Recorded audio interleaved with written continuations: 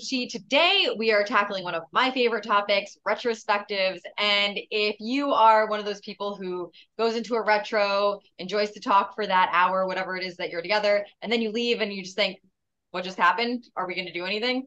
Then this video is for you. We're going to talk about what impact are we actually making with retros? And I'm going to just throw it on over to Lior, who I know for a fact has some great ideas about how you can enhance the impact that you are having in those sessions. Thank you, Alana. So I think one of the things people forget about retrospectives is you're kind of creating like a little mini objectives for your team. So we tell business people, if you're, what's your business case for the feature that you want to deliver or for this product that you want to deliver? And in order to get something funded, they have to come up with targets that they want to hit. When you're having a retrospective and you're seeing something like, oh, well, we're getting a lot of defects, maybe we should do peer reviews, or maybe we should change the way we're testing things, you should quantify what the change that you want to create, right? What you anticipate the change is going to generate. Does that mean we're going to have 40% fewer defects? There's no way to know. Similar to business objectives, you come up with a hypothesis, you put the practice in place, and then at the end of the sprint, after you've done it, you measure to see whether or not you achieved your objective, and then you tune from there. So hypothesis-driven development, but applied to your your investment in your process and your team. I think that's really interesting insight, Leo. Have you got to the point? Have you seen teams actually use this?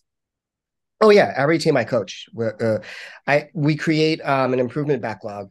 So as you know, every retrospective will typically, we'll finish and what can we do differently? You get 5, 6, 7 items. We suggest don't take more than 1 or 2 because too much change for a team to take. And then if things change, you don't know which thing changed it if you're doing 4 things at a time. So you take the 1 or 2, you create the hypothesis around those 1 or 2. The remaining ones go into an improvement backlog that you check. Because what might happen is over the course of several months, the same thing might get kicked out and not chosen. But if you keep the improvement backlog, you'll see, oh, wait a minute, this thing came up 3 times. Maybe it's more important than we thought.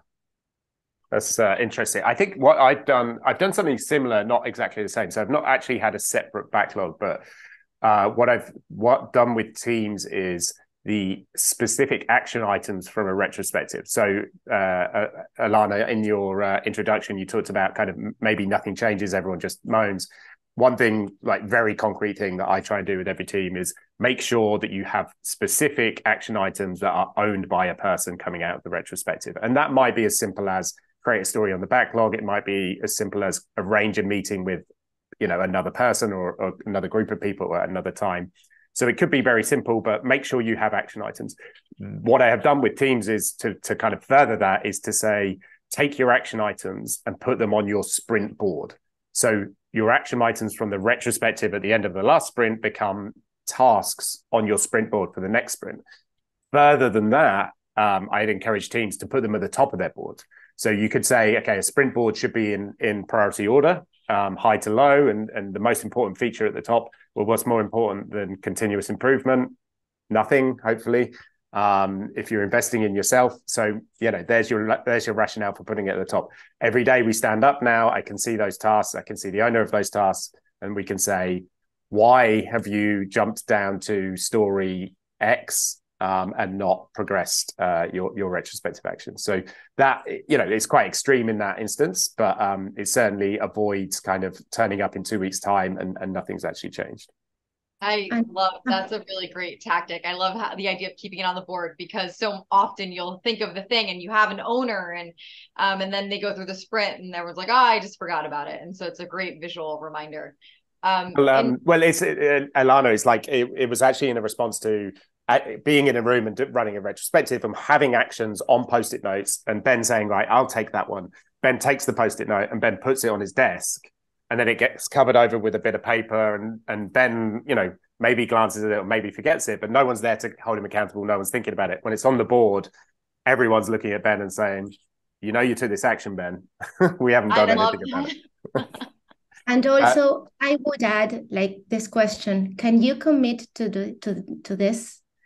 Because if the person says yes, there's a commitment there, okay? And And also, it is important not to accept answers that are not like committed based. Like, for instance, I'll see what I can do. That's not like a commitment, okay? The way to answer this, yes, I can commit. That means you have the time, the resources, or whatever that will allow you to achieve that task, to accomplish it.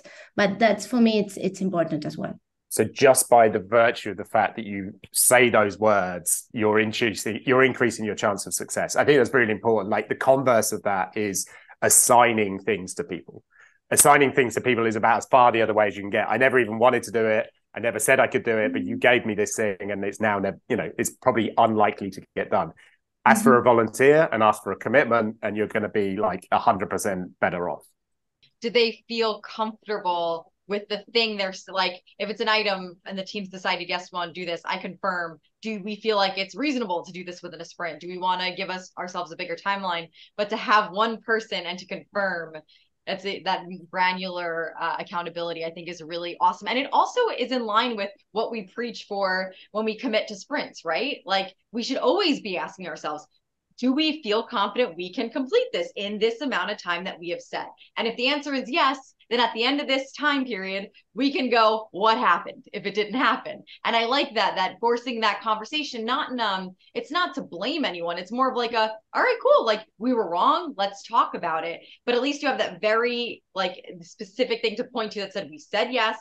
We said we had everything we needed. What went wrong that we could plan for in the future? And I think that's really cool. That's where Holons come into play. That's why I like the concept of Holons so much. Just do every concept that's applicable to one area of where you're doing things is applicable to all of them. So if we're saying transparency, be transparent everywhere. If we're saying accountability, if we're saying commitment, if we're saying it's a pull system, it doesn't matter where you are, individual, team of teams, executives, like, it's all a very simple concept that applies to every Holon in the Agile world. When you're committed to something, to a task, that means maybe you won't achieve that, okay? And maybe it's okay, but it's important how you deal with that, okay? Maybe you can raise your hand and say, okay, I'm having like an issue here. I would like to talk about this. How can you help me? Because if I'm not able to do this, I won't be able to meet the deadline. So when you own that, you feel accountable. It can also give you your opportunity to say those things. And if maybe that goal is not achieved, during the journey, it was different. It was, okay, I want to say that maybe I won't be able to achieve that because of this. And I want to know if you can help me out. It's different than arriving at the end by saying, oh, I didn't meet the goal, for instance. Awesome. Very, very cool. This was a great conversation. I'm going to just leave with one other like tips and tricks that I've done with teams in the past. I think we talked earlier about how something might keep coming up. Leo, you said like you might have the same topic come up. That's why having a backlog, an improvement backlog, would help, so you could see if a topic continues to show up. I've done once a quarter with teams, I'll get a word cloud going. I would export all of the retros into a word cloud, and it'll show like the words that come up the most, that will be the biggest, and then there'll be the smaller words. And it's really kind of cool to see in a visual manner in a word cloud what topics keep repeating. And it's just it's kind of a fun thing to do with the team at the end of a quarter or whatever time frame you set. So all right, cool. Well, this was awesome. Retros really are one of my favorite topics. So Ben, Leo, Lucci, thank you so much for your input. And for those of you watching, please let us know what you think in the comments below. Also, if you took anything away from this and used it, we'd love to know how it went. So please reach out to us. And don't forget to subscribe to our YouTube channel. See you next time.